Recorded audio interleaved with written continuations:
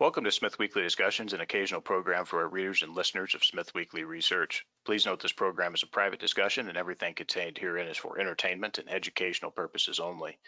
With that, we hope you're in a comfortable position, along with your favorite beverage, to enjoy the discussion. We remind our audience to examine our show notes attached to each of our shows to better understand how our program functions. Before we get into our discussion, we want to say thanks for questions coming from our audience at Smith Weekly, including Ben H., Uranium Aristocrat, Thomas N., Neil R., Michael G., and Carlos A. Back on the show, returning guest, Mr. Paul Goranson is here with us. Paul is the Chief Executive Officer at Encore Energy, a U.S.-focused uranium explorer, developer, and near-term production-capable company with assets spread across Texas, New Mexico, Arizona, Utah, and Wyoming. Encore is a uranium portfolio holding at SmithWeekly Research. The company is listed on the Toronto Venture Exchange under the symbol EU and also on the US OTC markets under the symbol ENCUF. Mr. Goranson, welcome back to the show. How you doing, sir? I'm doing well, doing very well. How are you doing? Well, we're hanging in there, Paul. We're doing okay. Uranium is interesting here. Some shiny objects being flashed in the market. But can't complain too much. And where are you talking to us from, and how's life going?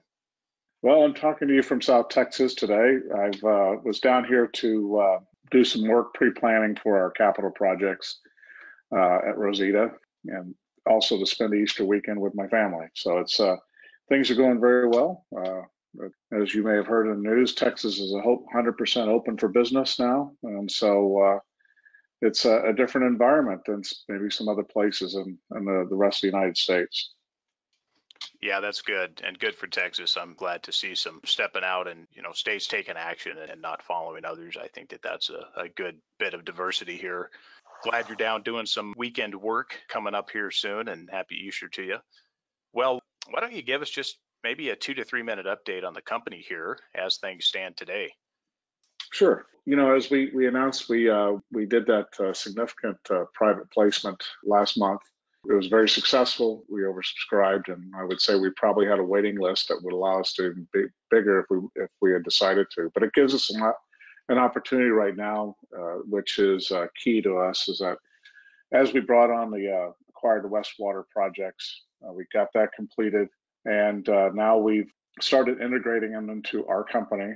We got a good workforce, and with the financing, we're starting to execute on our capital plans, starting with Rosita, and to begin configuring that back to what I would call commercial production capable.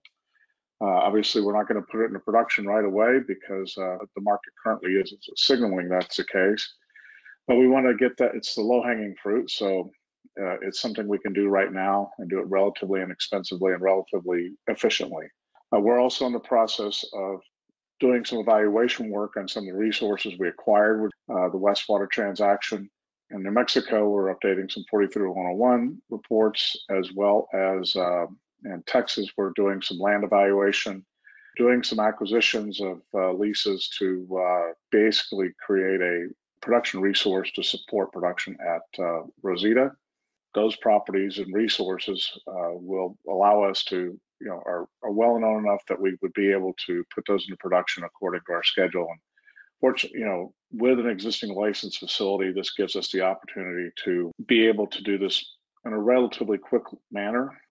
Governments always are involved, so nothing's ever for sure, and not everything's in your control. But I worked in Texas most of my career, and I believe that it's something that we've got a pretty good idea on our timing, and it'll sync up with our company plans, which is to have fully a well field in order to support Rosita and everything ready to go by 2022, end of 2022. I think our timing's right, and that's pretty exciting. I've met with the team that came with the acquisition this week, and they're young, but they're very excited to get out and do something. They want to conquer the world. Of course, that works right in, kind of where we're at. And in addition to that, we continue to work on potential opportunities for mergers and acquisitions. as part of our strategy, and we're continuing. Some of the work we're doing as well is to begin to look at our long-term plans in New Mexico to create the long-term future for the company. One of the other things I've been doing since January is meeting with nuclear utilities to get a sense on timing for demand, and also just to introduce Encore. As I think as our shareholders know, Encore has been a pretty low-profile company until recently, and with my joining the company, et cetera, we've raised our profile, but in truth, the nuclear industry doesn't know who we are, so it's time to get to start introducing ourselves with the expectation we'll start to see some activity on the term contracting side that we'll be able to participate in. Been a full book. Yeah, certainly lots of stuff going on. And, you've got this small production base in Texas that can start out. You're getting there, and the ISR component, and know that there's a lot of potential with not only existing projects, but other stuff that you guys could do to also improve your position from a production profile standpoint over the next couple of years. And good to see you guys continuing to make progress where a lot of companies out there are really just churning the same old stuff. Sit here and recycle the paperwork, whereas you guys are actually making some good progress in this market. So this 15 million, speak maybe specifically to some of the plans with that capital here, Paul. And if you were to be conservative, how far will this carry the company until it is time to pull the trigger on development and pre-production if we have a marketplace that remains stagnant through the rest of this year and maybe even into early next year?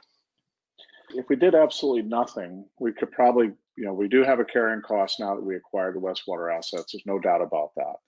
Assuming we did nothing but just maintain what we have right now, we probably could, the 15 million would last us about 3 years.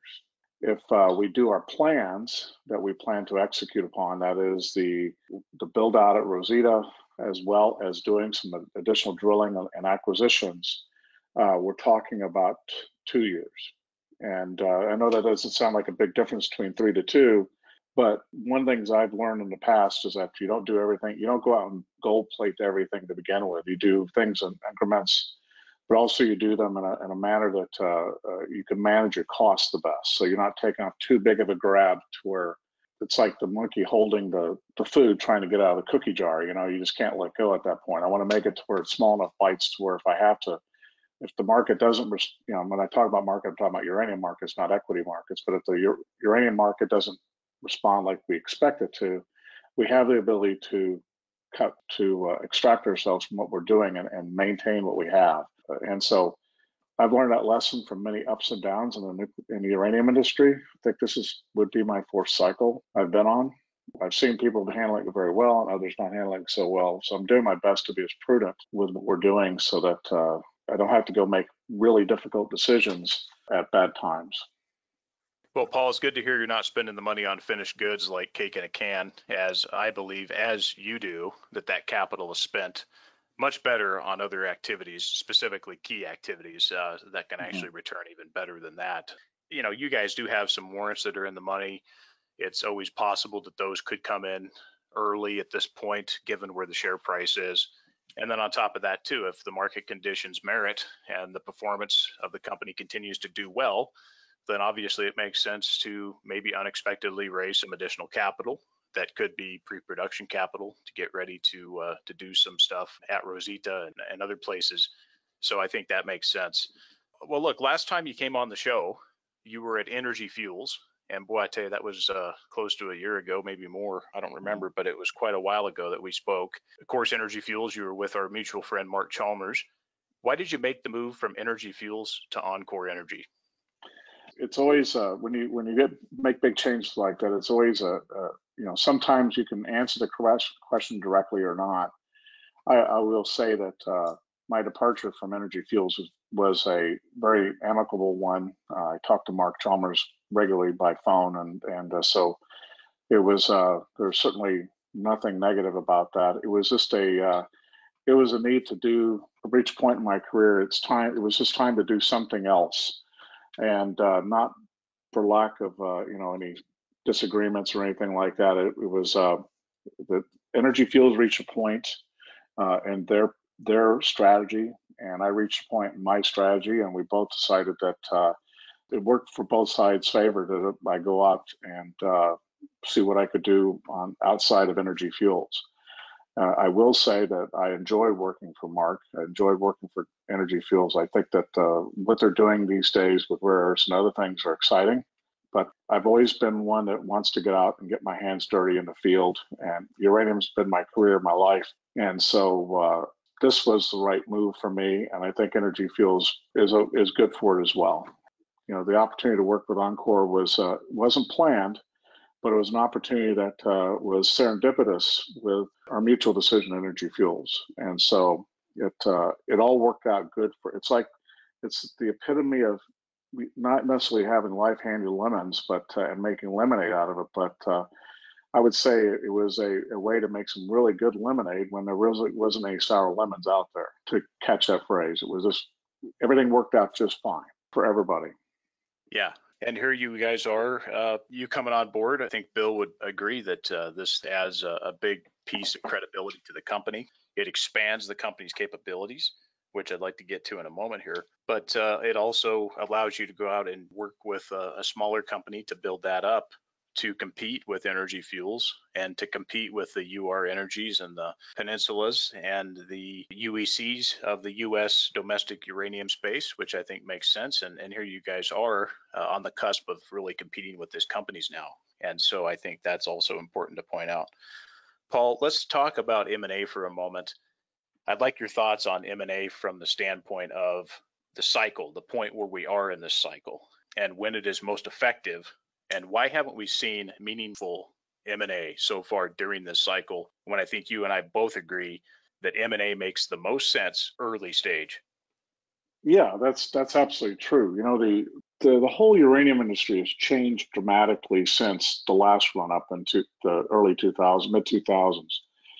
In the mid 2000s, you could have single project companies that could form. You know, there was enough excitement and everything else. But what we've seen is the market dynamics changed to where you've got large state-owned enterprises out there that are able to compete on a large scale and actually make the market, you know, well, where we're at today. But you know, you're instead of competing just against the other U.S. competitors like UR and Energy Fuels and everything, you're competing not against them, but against the Kazatomproms, the Uranium Ones, and the Camecos of the world, and also various other large companies. And so economies of scale are not, you know, there's a couple of things that you have to get your costs down to be competitive.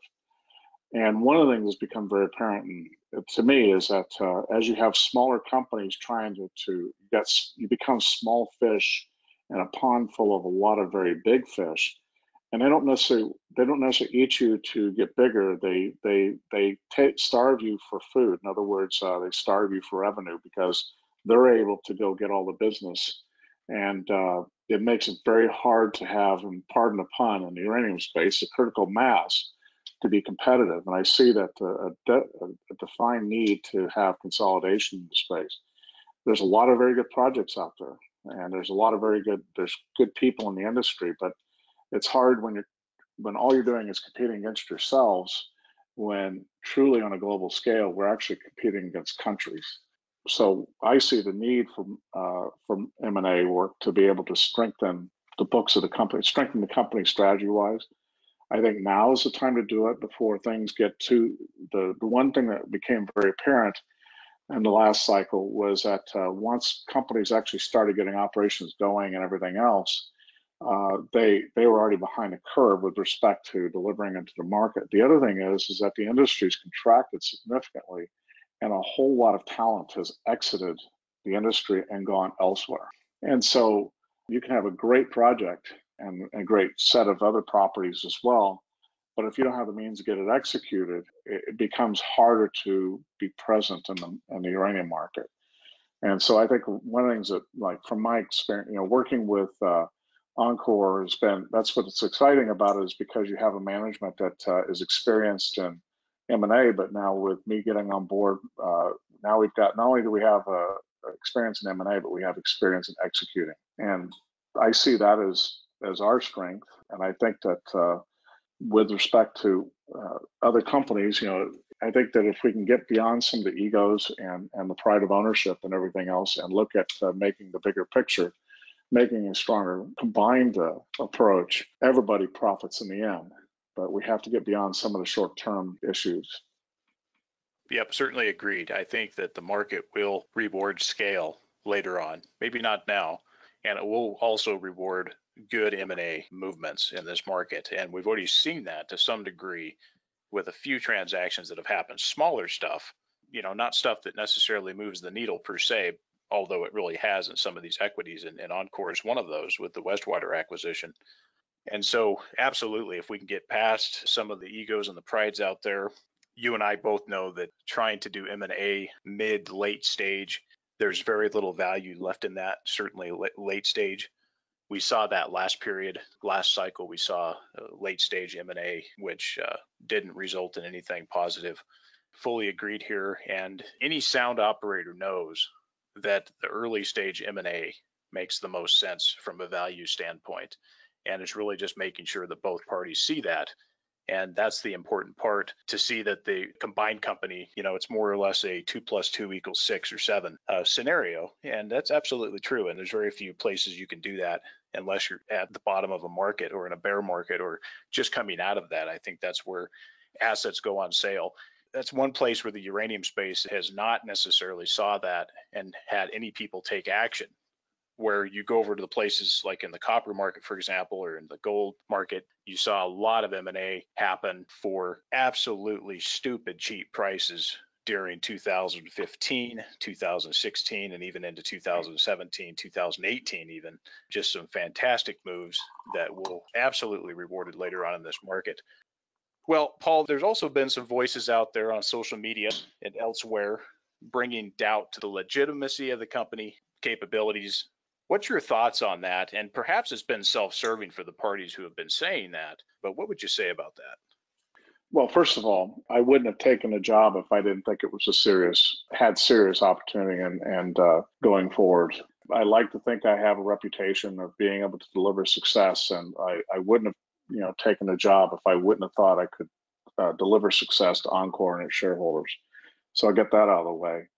With respect to Encore itself, it's been very quiet. As I mentioned earlier, there wasn't much activity. The assets they're kind of spread out in different locations. But the key thing that I see with the Westwater transaction brings is that it brings some near-term production capability.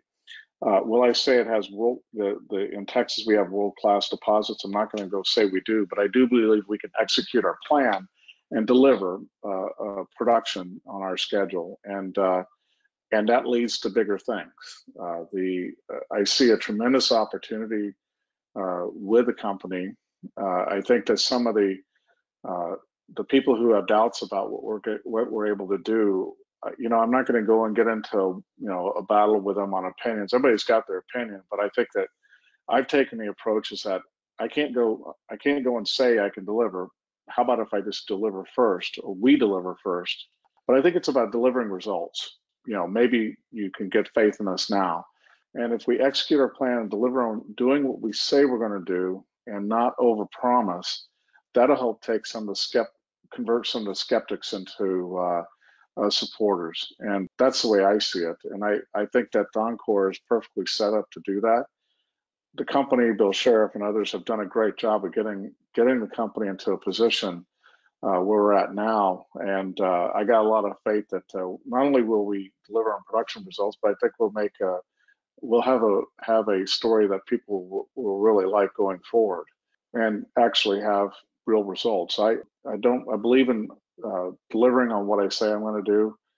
And I certainly don't want to, I'm doing my best to assure that we're not overpromising on that strategy. It's funny, some of these actors out there that say these things about certain companies, they're talking out of both sides of their mouth, Paul, because they're also involved in companies that are absolutely have no legitimacy whatsoever. And it's nothing more than a promotional act. I have to chuckle. We see these different things come out and these different people who, promote one position, promote this or promote that.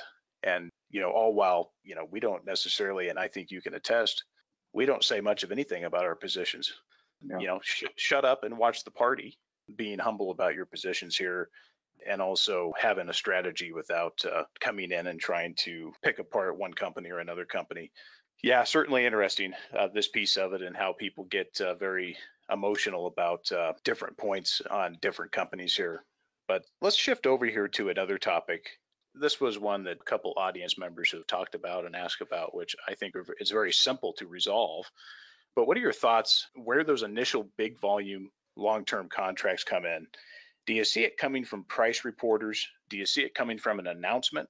Or do you really see that these long-term deals just show up in financial reporting? Because some people are concerned about the disconnect about these contracts happening behind the scenes. But as you know, eventually these contracts have to come out and have to be disclosed at some point somehow. What's your thoughts there? Well, it depends on the company and the reporting requirements. So, for example, let's say in our situation, because we're on the venture exchange, we have certain reporting requirements where if we did a long-term contract, we would probably have to describe it at least publicly, simply because it's so significant on a materiality basis. But you get into some of the larger companies, they don't have to disclose it because it may or may not, it's in the normal course of business. And so their need to disclose or becomes less of a regulatory requirement, and then it becomes a decision whether it's something that you need to be promotional about. What you'll find in the case of a lot of companies, and I've worked for several, is that you're going to have to find out the terms of what the term agreements are, is you're going to have to dig through the financials and kind of back calculate it. And the reason why is because if you've ever dealt with these transactions like I have, there's a whole lot of confidentiality in it. Timing, pricing, the counterparties, and where the deliveries are. Some of them are to be determined later, and others are strictly confidential. And so you get into that balancing act as to what you can and can't report. I think most smaller companies will say they have term contracts and give general terms about it. But when you get into larger companies, say the Camecos of the world, it's just a normal course of business, and there's no need for them to be reporting, and for them, they don't need to announce everything. So it just depends on kind of what the company's needs are and what the regulatory requirements are. I think, for example, if down the road, say we had a large book and we're delivering into several different contracts, and this is strictly hypothetical, maybe we wouldn't be disclosing all the terms. But if we're just delivering under one, that's the only one we have, then it becomes more difficult, one, to effectively, use the financials as a means to kind of report without reporting. You need to suddenly become a little bit more transparent on what those things are. I know from the shareholder or from the average member of the public trying to understand what these things look like, it becomes a bit of a detective work. It's just the nature of the way things are. Even if one were to do a spot deal, you could probably announce what the price is and general timing on when the delivery is, but you couldn't disclose to the counterpart. Likely couldn't disclose who the counterparty is, or even the location where it's going to be delivered.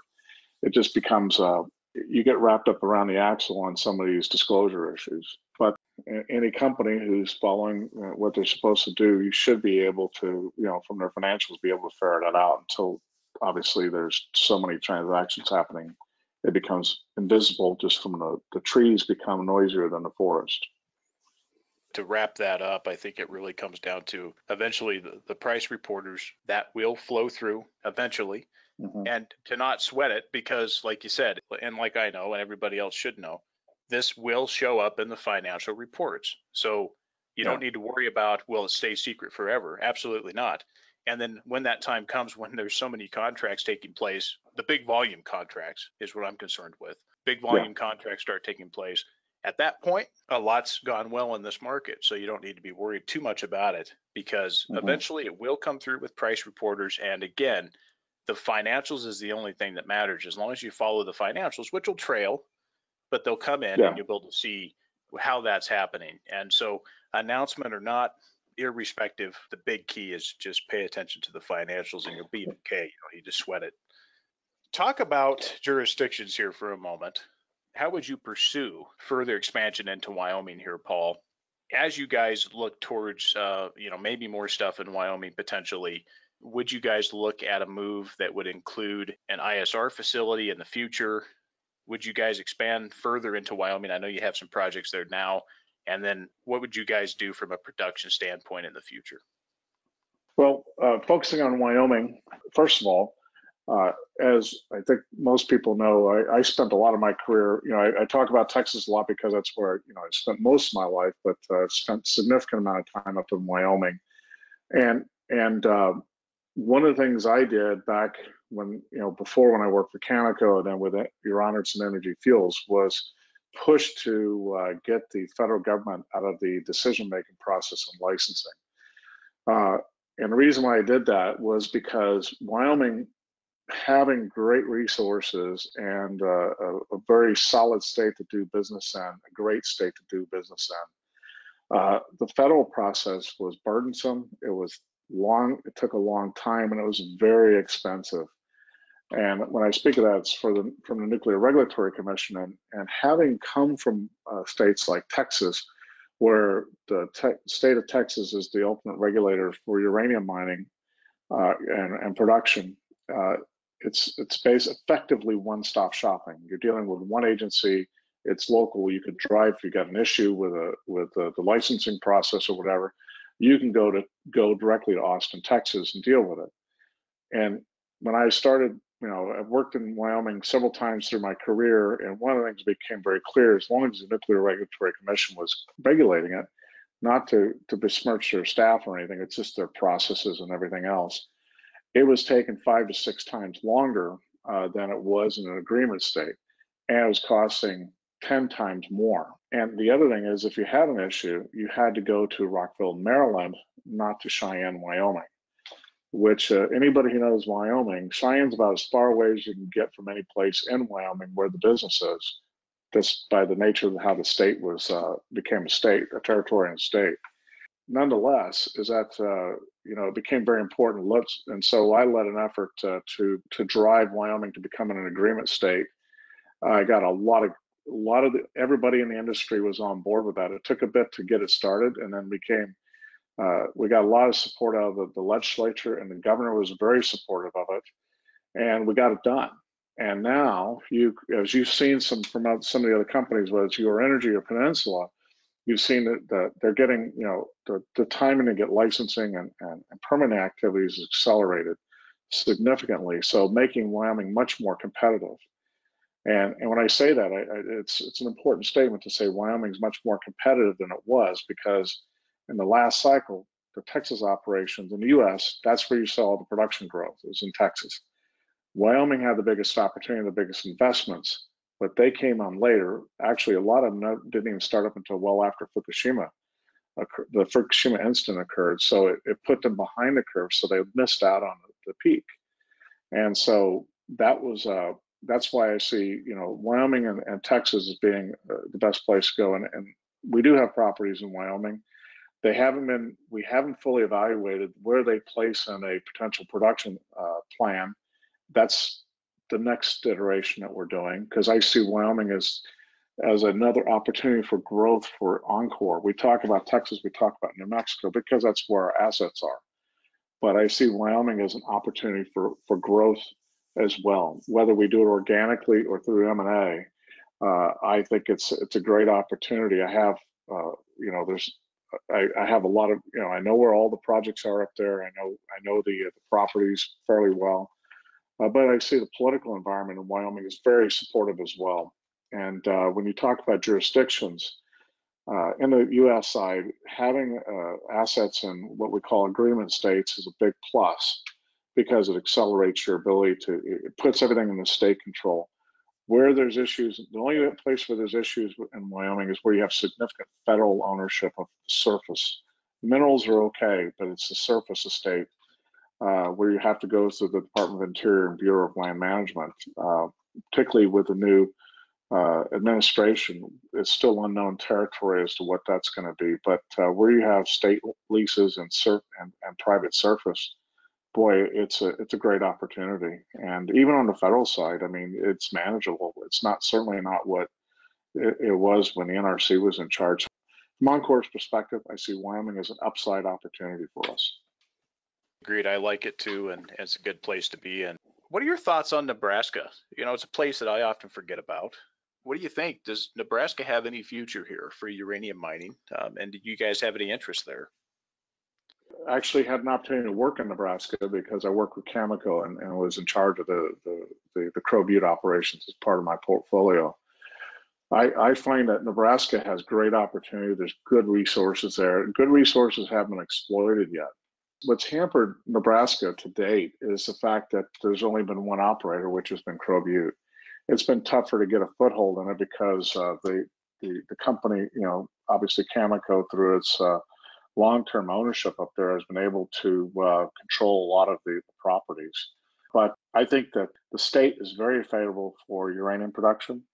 They are still a non-agreement state, so that means that the NRC does the regulations, but that could change. They have all the rules in place. They just haven't activated them yet because the state decided that way back 20 years ago or 30 years ago that they weren't going to burden one project with the load for the entire regulatory environment. But now with fewer companies into the NRC world, there may be an opportunity there. But I see tremendous upside. First of all, it's all private land. The mineral resources are well understood. There's opportunity. The state is experienced in regulating in situ recovery, and almost all the resources are in situ. And with the performance that you've seen out of the Crow Butte operation of safety and environmental protection and production, I think it's created a favorable view of uranium mining there. Now, there's always going to be public members who are opposing of uranium mining for a lot of reasons. But I think from a perspective of project risk, I see Nebraska being there. And it always gets lost on the radar because unless you've worked for Cameco and or worked on the Crow Butte project, it doesn't come you just don't see it all the time. Whereas, you've got a lot of players in Wyoming, and Texas and New Mexico and other places where there's been a lot of people who've worked in those environments and everything. And the challenge, the issue with Nebraska is that there's been one project and that's all anybody's ever seen. And that's a very select group subset within the entire uranium space in the United States. But I do see opportunities. I haven't looked at, like you, I haven't looked at Nebraska from a Encore strategy, but certainly I wouldn't exclude it. It's certainly, there's some opportunities there, but you can only do so much with limited people and limited capital. Yes, Nebraska certainly has some potential, and there's even interest in places like Oregon, which would almost never happen in this environment. So let me tie that back in because you mentioned Cameco. Uranium One and Cameco, really, their assets in the U.S. are really non-core to their business. Yeah. And their assets. Mm-hmm. Any thoughts on those assets? And do you think that Encore would have any interest in either Cameco assets or Uranium One assets here? I'll answer that with a yes, and then I'll qualify. Excellent. It all depends on the terms of the acquisition, but yes, they've got good quality assets. Both of them do. Each one has there's always issues on everything, right? And some of it's decommissioning liabilities and being able to pick it up, and so they both have liabilities associated with them, and you have to be willing to take on those liabilities to get the upside for the assets. Both of them have a lot of upside, and having physical processing facilities with experienced workforce is a big plus. And I know both of those companies' assets very well. I would say that all of the above interest me, and it's just a matter of getting to a place where you can get to terms on those. And they've, as you know, Cameco's put them up for sale in the past. And that all came to basically a stop, when Encore Energy and Energy Fuels kicked off the 232 investigation. And I would say that if someone came in with the right offer, that you probably could get Cameco's attention again. But I'm not sure. There's certainly no incentive for them to do a yard sale, so to speak, and sell off small assets. I think in both cases, you'd have to be looking at the entire transaction being the entire company, those assets. Yeah, interesting stuff there, and we'll see what happens in the future there. But definitely to the both of those companies, it really seems to be non-core at this point, and their pipeline strategy is at this point undefined. We haven't seen a lot of activity coming out of those companies when, in fact, we would say that they should have looked at some assets and should be looking at some assets here to grow their pipeline, but that apparently does not seem to be in their view. Coming back to Texas for a moment, let's get your view here. And I know you guys are working on this, but talk about how you guys are going to grow your presence and production base in Texas here. I mean, you have a very nice baseline. Expand a little bit more on what you said earlier. What's the plan with Texas here? If anybody's followed Encore for a while, we have what's a large what we call database, and I brought in some a couple of experienced geologists to help out with the planning and acquisition approach. So we are actively leasing properties now, and mineral interest within areas that have known resources.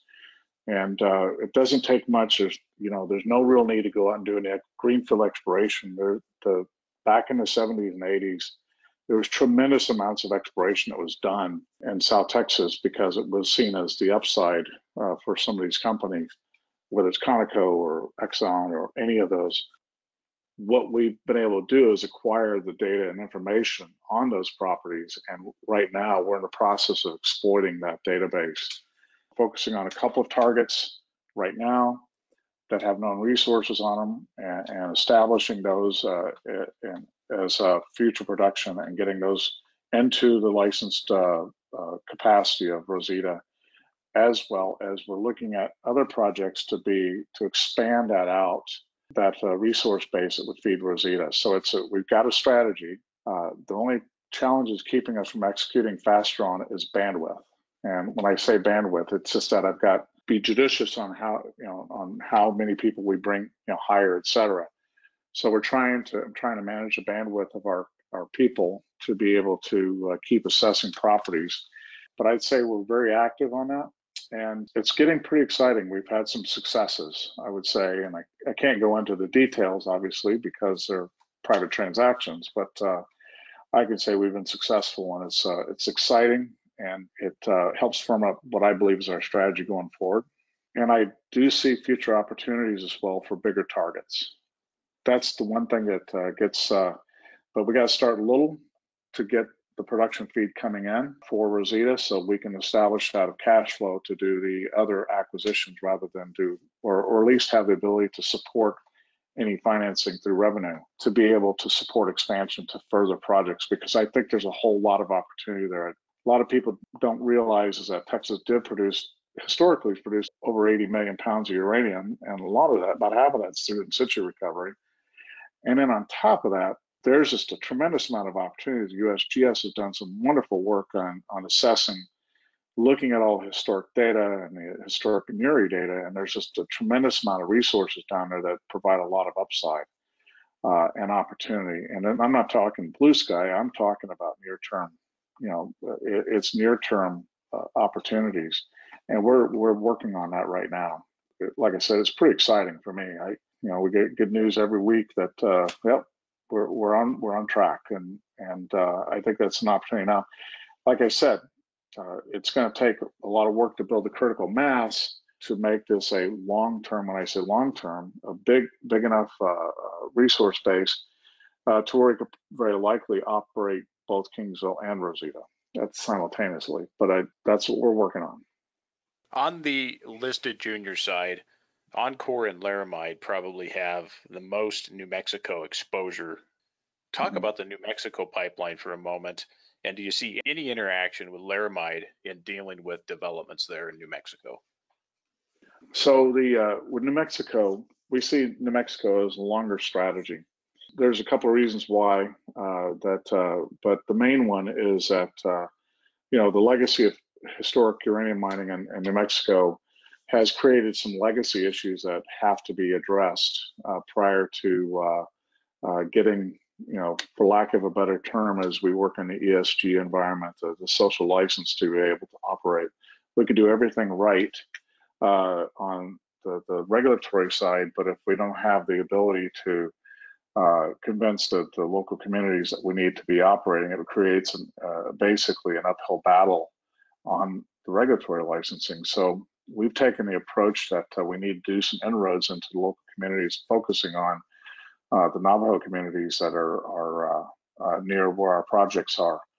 And we see that as it's going to be a bit of a time to do it. Like talk about 5 years. That's probably the right window, but it's to work not only with addressing some of the issues that, supporting the, one of the things I've been very active on with respect to the Navajo issues is to address a lot of the abandoned uranium mining claims. These are all federal responsibilities, but working with congressional staff and both folks in the House and Senate side and in previous administration to drive the cleanup.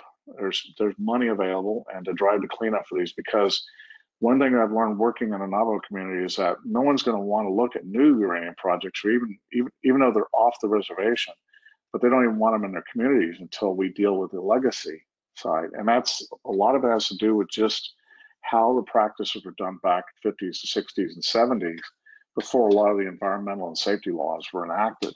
But it's hard to convince anybody that you can act responsibly until what they see every day driving down the road or near their home is addressed.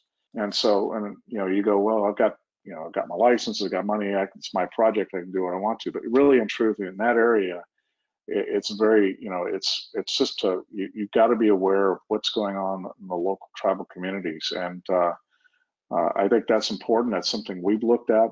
We're looking at ways to provide opportunities for something more than just a couple of jobs and maybe a park or infrastructure, small infrastructure project or something like that in the local community as a means to get in, but creating true opportunities for the community going forward. And there's some of the sense like what we've seen up in Saskatchewan with some of the work that Cameco's done, as well as other places in the U.S. And so that's part of our strategy to give us that social license to operate in New Mexico with respect to laramide and the ability to operate. As you know, we have our Crown Point property that has we have significant control of the minerals at Crown Point, where there's a need to work together with laramide because we have parallel interests there or overlapping interests.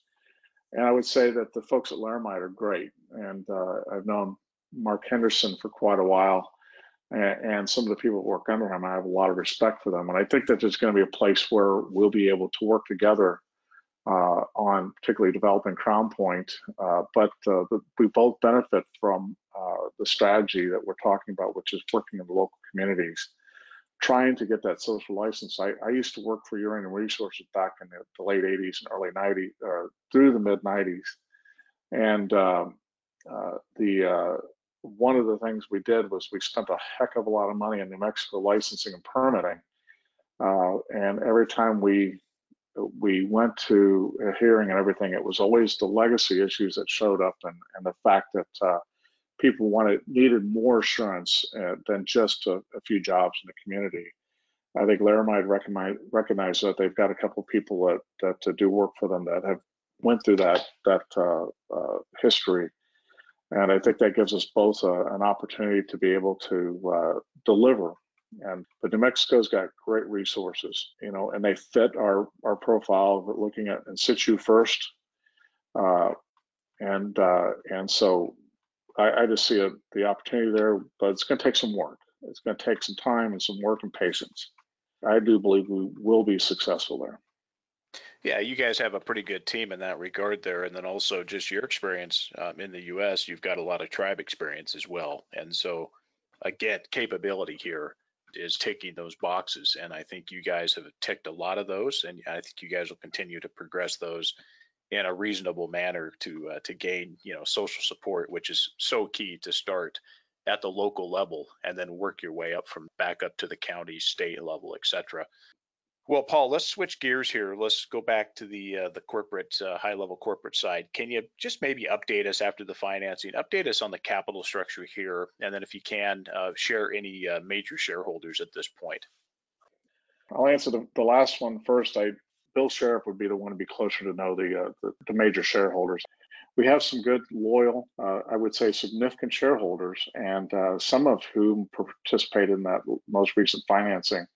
They have a lot of support for us, but as far as the details on that, I don't have those details. I apologize for that. As far as our capital structure, I believe and I'm going off memory right now because I don't have it sitting in front of me, but of approximately 195 million in outstanding shares. And I think we have a total of 224 million fully diluted, after the private placement. So I think our share structure is pretty well. We got a few warrants out that haven't been exercised, but most of those are in the money now, and as well as a few options as well. So, that'll be, when those get exercised, we'll get some more revenue coming into the company. So I don't know if I answered your question, but I did my best.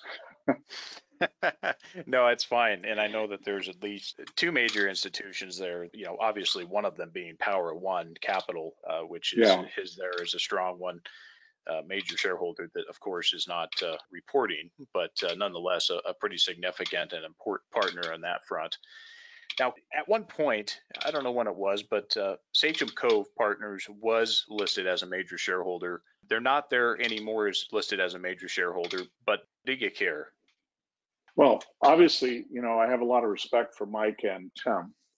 Having their support is always a good thing. So, I say I do care because I just respect those guys. But it's not, we don't see it, from my perspective, whether, they have their own investment decisions they make and where they want to put their money. And obviously I believe they've made good money on their investment in Encore, particularly over the last, since last fall or late summer, well advised to take those profits. So, but do we need them going forward? It's really up to them. I think that we're okay where we're at and where we go forward. But, I go back to that story about, wanting to prove yourself and, needing to demonstrate results. I think when Encore we're actually showing that, although I've been able to demonstrate we are executing on our plans, but show that the results of that execution, I think that we may see them become, maybe they'll become more visible, et cetera. I just don't know. But like I said, I got a lot of respect for those guys. They're true believers in the uranium markets, and I've had an opportunity to spend time with them. And you have to earn I want to earn their ownership if they choose to. Absolutely. There's a lot of factors to that. Whether it's SmithWeekly owns shares of a company or has recommended a company, or it's Sachem Cove or Sprott, any of these other companies. And I have respect for all of these groups, certainly for Mike and Tim. No secret there, obviously. But just because they're not listed on a roster, it's irrelevant. It really is, because number one, there may not be a reporting requirement. They may be a shareholder and don't have to report. You don't know what size they have. Mm-hmm. To me, it doesn't matter. It doesn't matter. Just because it's not recommended by SmithWeekly doesn't mean it's not a good or bad company. It doesn't mean anything. So the whole point of, oh well, we got this, and this, that doesn't matter. Obviously, there's a disagreement. Power One's still a shareholder. So to me, Paul, I don't go out and look for a brand name on a share roster to make my decisions. I don't agree with half the stuff that Sprott does. Are they a good capital allocator? Absolutely. But do I agree with everything they do? Absolutely not. So if you're just scanning shareholder rosters in this sector, you're not doing enough. You're doing yourself a disservice. And no disrespect to any of them, but just because they're not on there or they're not talking about the company doesn't mean anything to me. You got to dig deeper. You have to bring in a lot of components. There's a lot of pieces and parts to this. I remember the days when Encore was 2 cents, 2.5 cents. Matter of fact, I had it. I owned it. Again, there's lots of different components there. We'll see. We'll see at the end how this all comes together. These horses and jockeys are still banging around in the gates, inside the stalls. The race has barely started, and the finish line is a long ways away. And how each of these companies performs to that finish line, because we're all going to be able to witness it as long as we're still alive, we're going to be able to see how this all ends. And so I think people need to be careful about just going around and, well, if Sachem Cove doesn't own it, we better not touch it. Or SmithWeekly doesn't own it, we better not touch it. Or Sprott or any of these other companies, Power One, etc.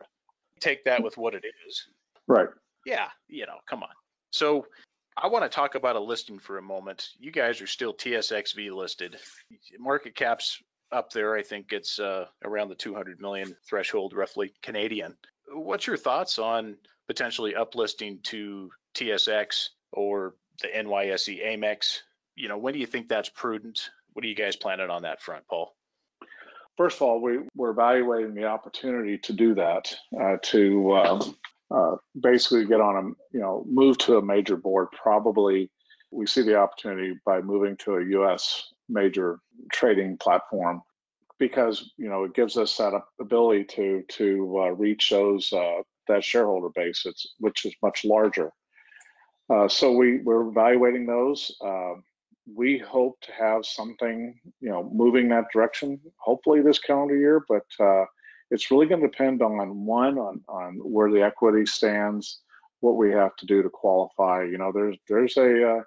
There's a benchmarks you have to meet to get onto those exchanges, and it's not something that happens overnight. It takes a lot of work. And so whether it's TSX or NYSE or even NASDAQ, it's going to take some effort to make those moves. But it's definitely, we see that as our next step. That's our next graduation point, so to speak. We definitely have that built into our plans. I just don't have any sense of time. Nothing I can do on a sense of timing right now. But it's definitely something we've been working on internally to get to that point where we can make that decision.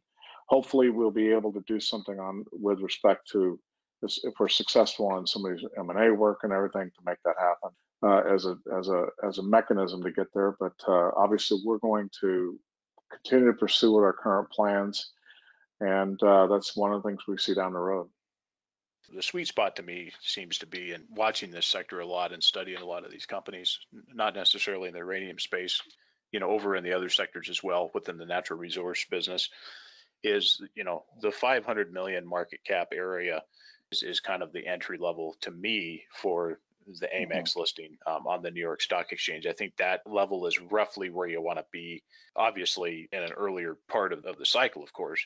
And so I think that is, to me, the area that you want to go. And then, if you're a domiciled company in Canada, the TSX makes sense to have that as well. So having that dual listing, I think that makes sense, because we've seen a lot of rewarding coming out of the earlier stage, these companies like Energy Fuels, UEC, UR Energy. The liquidity that they have on these exchanges, certainly is helpful coming out of the gate here.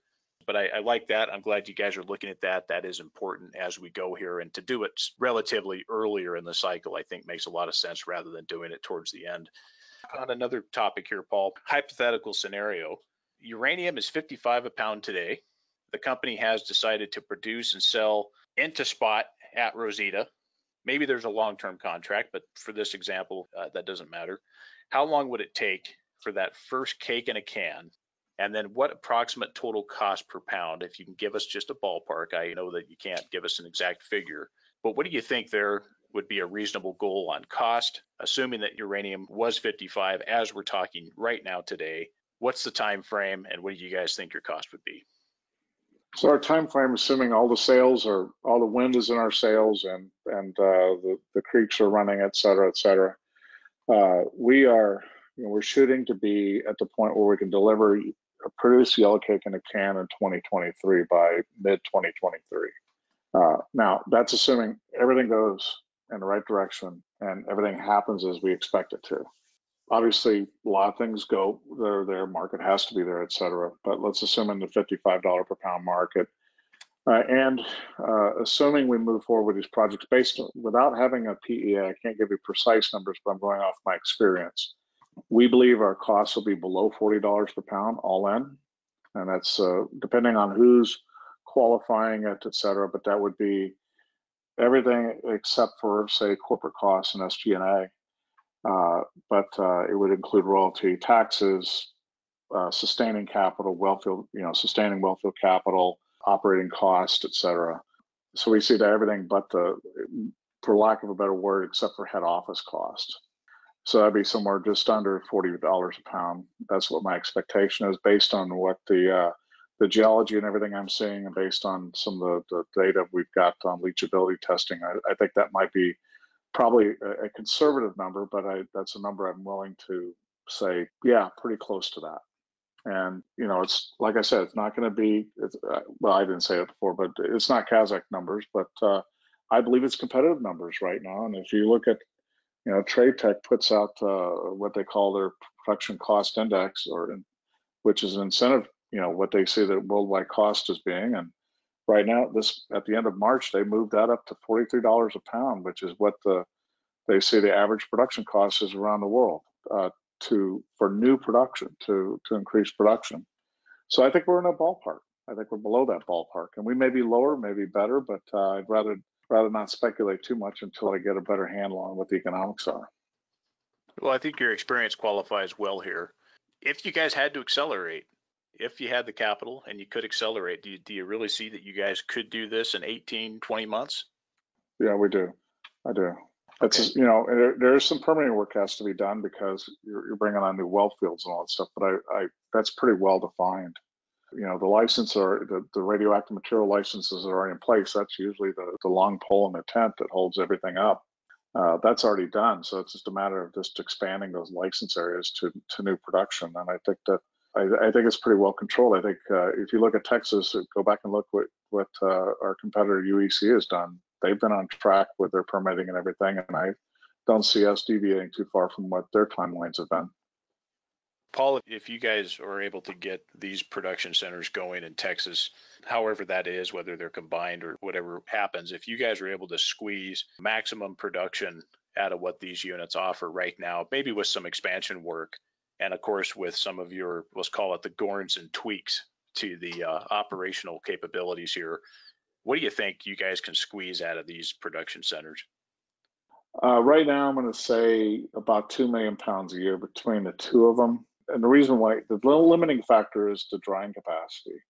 The processing capacity that Rosita right now has capability of doing about 1.5 million, but it's an easy lift. It's a matter of adding 2 tanks to it to get to 2 million pounds of production capacity, but where the limitation sits is in drying capacity. And that's the packaging. That's actually to create the yellow cake drums. And so we would have to expand drying capacity, but the easy thing is that we can just take one from Kingsville and move it over there. It's really modular. And also you could just take one off the shelf. The guys who did the work at Rosita back in 2008 and at Kingsville have set it up to where you can easily double drying capacity without any significant issues. And the licenses are built around that. And so right now I would say that if we had everything was working in our favor and we had I was able to expand the resource base to support it, I believe we could do 2 million pounds a year. Excellent. And following on to this, Paul, just kind of along the same type of scenario here, would you guys do a mix of opportunistic spot selling? Given the current potential production profile that you mentioned, would you guys look at a little bit of opportunistic spot selling? And would you possibly mix that with some long-term contracting to lock in some of that baseline for the company? Yes, and I'll qualify that more now. With respect to term contracts and everything, I see those as effectively base loading or supporting the minimum, whatever we need to maintain our production. Not necessarily at the top end, but to create that. There's always, every uranium operation has a threshold point where you go from, say, an operating cost of sub $20, let's say sub $15, to a point where you're over $20 a pound. And it's a fairly fine line. We want to keep our base demand, the revenue source, at that point. So typically it's about that 50% production capacity of the facility where you get that break point. And that's where your fixed costs are no longer weighting down the total operating cost. I want to effectively base load the fixed costs of my production through term contracts, and then use the upside exposure to the spot market. And there are a couple of ways one could do that. One could have basically a spot indexed offtake agreement, or you could just do it directly in the spot market. I have done both. And it's just a matter of kind of what terms are there and everything else. But you'll get rewarded by having long-term contracts to support the economics of your project. But if you don't have the ability to see some exposure to upside, you get punished for that as well. but I'm not looking at from a reward punishment part of it. I'm looking at from an economics part of it. And when I worked for a company called Mustang Uranium, which was a privately held company, we had a mix of both, and we were very successful with it. And I see that going forward here too. And it keeps you from being too exposed to one pricing mechanism versus another. Well, that's no pun intended. That's about spot on, Paul. That's what I think makes a pretty good amount of sense there. So I think you've got that set up just about right. Well, let's talk just a little bit expansion on the pipeline here. Going back to the scenario, so Rosita's going. That's the initial shot in the arm for production for the company. What would be the second asset that the company has now? What would be the second place you guys would focus on for potential next development and production? Boy, that's a good question. So, as you know, the New Mexico side is our long term. A lot of it depends on various factors, but as long as we're working, New Mexico is heading in the right direction, I would begin to look at potential doing something up in Wyoming with the current properties we have, or some opportunities there. That's like the 3 to 4 year window, and then beyond that is the New Mexico side, assuming we're making progress there. But I see our strategy in Texas growing. I see a lot of upside there. So we got Rosita and et cetera going, but I would see increasing satellite capacity, satellite production into Rosita and Kingsville, and then upsizing the production capacities of those two facilities as being the short term or the midterm type, the next step to maximize that. But also I would look to another jurisdictional jump. And I'm talking strictly about in situ recovery. I'm not talking about conventional mining right at the moment. I see the opportunity sitting out there, is New Mexico and Wyoming as being the next opportunities. Conventional, we still have significant conventional assets. Those are going to be based on what works. And but right now, our strategy is ISR first, to focus on those resources rather than spending a lot of the company's capital on conventional projects, which still must be leveraged to some kind of milling capacity. Correct. And I think that's important to have that as well for you guys, to have that conventional checkbox, both of them. And obviously they have their place in the strategy, which I think is pretty clear with your company.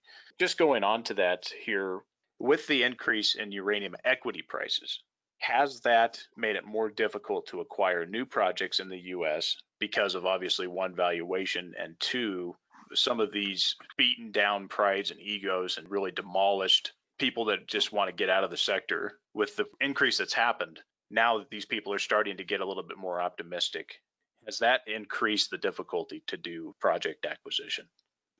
It has certainly created some challenges. So, yeah, I'll just give you kind of an obtuse example. There's some assets that that we looked at that were owned by somebody else, and by the time we put our offer in and the equities were taken off, it becomes much more difficult to stay within something, within a cost that's reasonable. But also the expectations change dramatically. And it does create those, when I talk about expectations, and that's where some of the egos fall in. And well, maybe I don't need you guys. Maybe we can do this on our own, et cetera. That's going to take a little time to percolate through. I would say that it's everything, our valuation went up along with everybody else's valuation up. So the numbers get bigger, but the bottom line impact is it's probably going to be about equivalent. It's just going to be able to get to terms that have bigger numbers, more numbers to the left of the decimal place, and millions of dollars in valuation to get there, because simply the equity prices have changed. Even if you're looking at purchasing something on the outright from a private holder, the fact that the equity prices have moved also makes that more expensive. You can't just go claim poverty and get something on the cheap. You have to be a little bit more judicious on how you go about messaging. But has it precluded opportunities? No, but it's just made it more difficult to get to a point where, as long as valuations continue to move up on the equity side, it becomes more difficult to set a point where everybody feels like it's amicable. Yeah, absolutely agreed. I think that's what is starting to happen here. And I think you and I both also agree that this is still generally rounding errors. In the big picture here, it still has a lot of value to be had. That should be encouraging still, not discouraging. And then the other part that you said, in looking back at Encore's performance, all equities have gone up in valuation, but Encore has gone up more. Yeah. Certainly from the 2.5 cent level that I remember, but definitely a interesting set of circumstances here. And before we wrap up, let me just follow on to this. At this level, do you think that the optimism drops off again? The equities come back down, maybe we form a higher low, and that there is still a potential window later this year and maybe into early 2022? Or do you think that this is pretty much in the history books? No, I think that we're gonna, 2 months ago, I would have said that I would have expected a pullback on equities, and that would have made things a little bit more rational. But I think what we've done now is basically we've shifted to where we're basically creating a whole new point of support level. So I think that now we just have to establish terms that are at these levels going forward. And I think there's still opportunities. I certainly don't see it as being foreclosed on by any stretch yet, but it just resets that baseline and expectation. There's always opportunity for upside, but I think there might be some, and I could be wrong, everything, the whims of anything changes, but I think that right now we've just got a base support where current respective evaluations are, and we'll just have to work from that level going forward. Higher highs and higher lows here, I think, Paul, and we'll see what happens next. But again, splitting hairs a bit and certainly rounding errors still. There's still a lot of value to be here, and it's still early stage. But like you said, I think that the window is very, very short to being closed here. And as optimism rises, and some of these CEOs that were beaten down over the years are now thinking that, yes, we can do this on our own, and they've closed up shop as well. So we'll see what happens here over the next 10 months or so will be pretty critical. Well, to wrap up, for potential investors who are on the sidelines listening in the audience, Paul, market cap of the company stands around 200 million Canadian today. What would you say to them at this stage and at current price levels? Why should they consider Encore Energy now? Encore provides a significant future upside. We're just getting started. That's what we see right now, is that we haven't been forced to have significant holding cost and corporate costs for several years. We've been working on keeping our costs as low as possible. And so we're not burdened, our capital structure and our opportunities aren't burdened by just carrying on legacies going forward. It allows us to be more nimble and more opportunistic. And I would like to just characterize it as, I think there's a whole lot of more opportunity going forward, and the best is yet to come. And Paul, best way for investors to reach out to you and the company? So you can go to the website.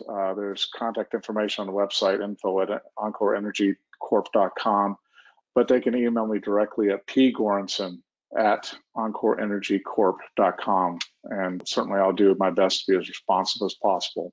But if they want to reach us by phone, there's a contact number to call, and then we can follow up on that. Paul, it's always a pleasure. Good to chat. Always fun to talk the market here and to catch up, and looking forward to you guys keeping up the good work, keeping up the efforts. You guys definitely seem to be motivated here to drive ahead while others are still trying to figure out what they're going to do. So appreciate that, and looking forward to chatting again soon. Good to have you on. Sure. I enjoyed it. Thanks for this opportunity, and look forward to our next time to talk.